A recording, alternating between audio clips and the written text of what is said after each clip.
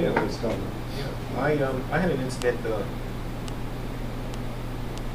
6 months after I was mayor, and the kid was shot on 2nd Street, and the officers were on one side of the tape, and I looked at that and I saw all these officers in uniform, and I said, wow, man, this is not good.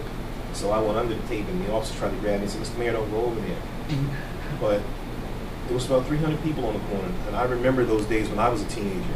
Yes. Situations happened. And I thought about how I felt during those times back in the 60s. And I said, if I don't get over here and defuse it, it's going to be a riot here. Yes. And I went over and talked to them, and they were shocked.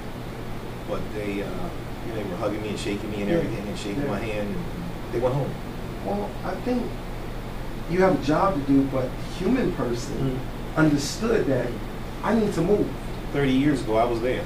Yeah. Probably 45 years ago, I was there at St. Louis. Those teenagers were on the corner.